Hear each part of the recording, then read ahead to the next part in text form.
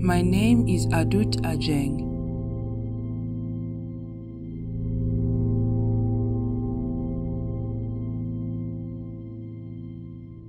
When I was a young girl, the raiders from the north attacked my village and took me away.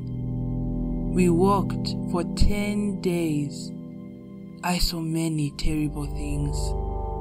Some of my friends were killed because they could not keep up. I was sold to a family.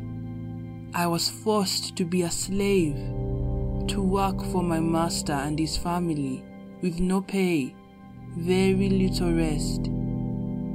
When the master didn't like the food I made, he would say horrible things to me and beat me.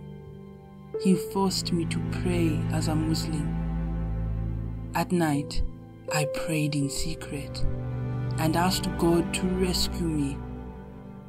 After 5 years as a slave, I was losing hope. Then one day, I had good news. There was someone who came to our area to free us, to bring us back to South Sudan. When I came back to my village, everyone was so happy. They cried when they saw me. They couldn't believe I was alive. Now I am back with my people. I am happy.